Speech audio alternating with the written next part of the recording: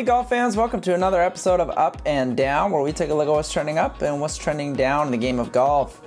Trending up, the comeback season of Jordan Spieth continues. He authors another strong week, this time finishing solo second behind Collin Morikawa at the Open Championship. This marks his second top 3 finish at a major this season, and that of course to go along with his win at the Valero Texas Open. One would have to go all the way back to mid-February to find the last time he missed a cut, and what a difference a year makes. Last summer he was free-falling outside of the top 60 in the official world golf rankings and was a long shot at best to make the US Ryder Cup squad. But with the event being postponed till this September, he now sits 7th on the US points list, just one outside of being an automatic qualifier.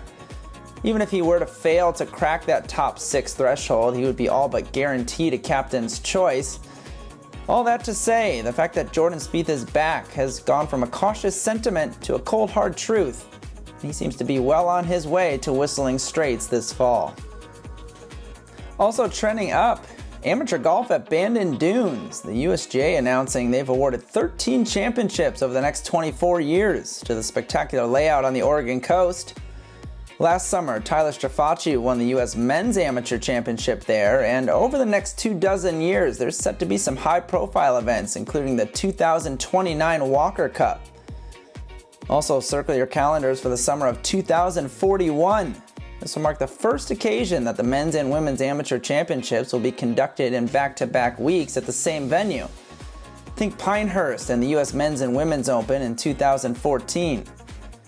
So over the next 24 years, the game's future stars will head west to make their name in USGA history, and that means plenty of loops for the local caddies.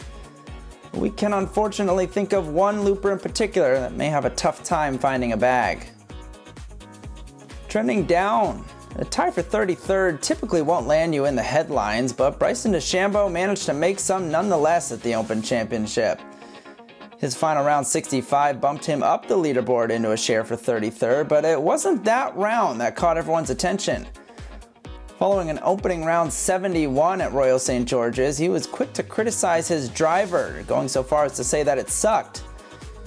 His equipment manufacturer Cobra didn't take kindly to the words, and tour operations manager Ben Showman made it a point to note that everyone there is bending over backwards for him, and even called DeChambeau's comments stupid.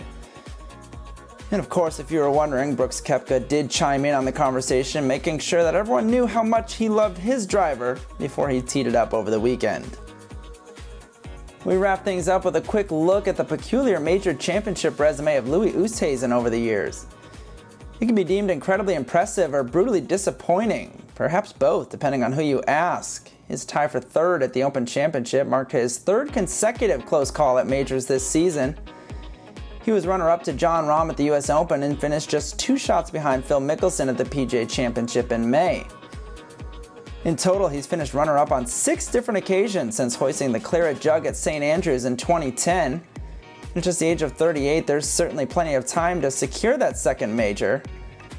If you're a sponsor looking to get your logo out there late Sunday during a major championship telecast, Louis Oosthuizen is certainly your guy. That's all for this episode of Up and Down. You can always head over to si.com for more, and remember, it's not about whether you hit the perfect approach, it's about whether you get up and down from there.